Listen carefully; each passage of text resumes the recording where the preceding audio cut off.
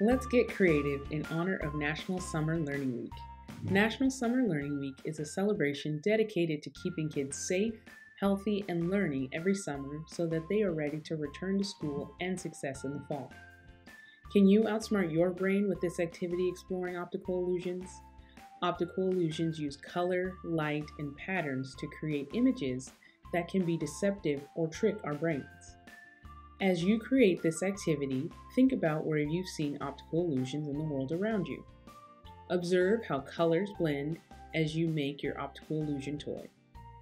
Can you make other color combinations to create something totally new and interesting?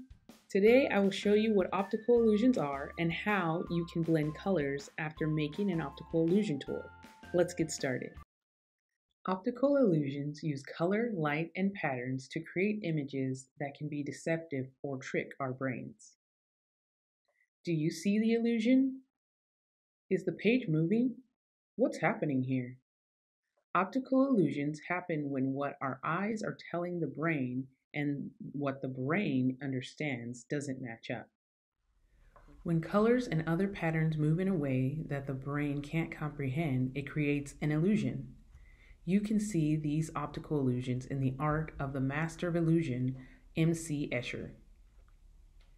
Try to follow his mind-bending staircases and upside-down images. Want to create your own optical illusion using colors?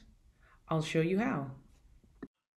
For this project, you'll need optical illusion template. You can find a copy of this at the end of your Fun with Optical Illusions take-home activity kit instructions. Cardstock, markers, scissors, string or yarn. Cut out the circle template at the bottom of the activity kit instructions and trace it onto a piece of cardstock. You can also draw a 3-inch circle with a 1/4-inch circle in the middle of it on the cardstock if you don't have the template. Cut both the larger and smaller circles. A tip for cutting out your template: poke a hole in the middle of your paper with a pencil. Place paper on the table, put the pencil in the middle of the hole, and pull gently. Then cut slits in the hole with scissors and cut around the hole. Color both sides of the cut circle in alternating colors of your choice. Set the circle aside. Take your string and tie both ends together in a small knot. If there is extra string left after you've tied it, cut it off.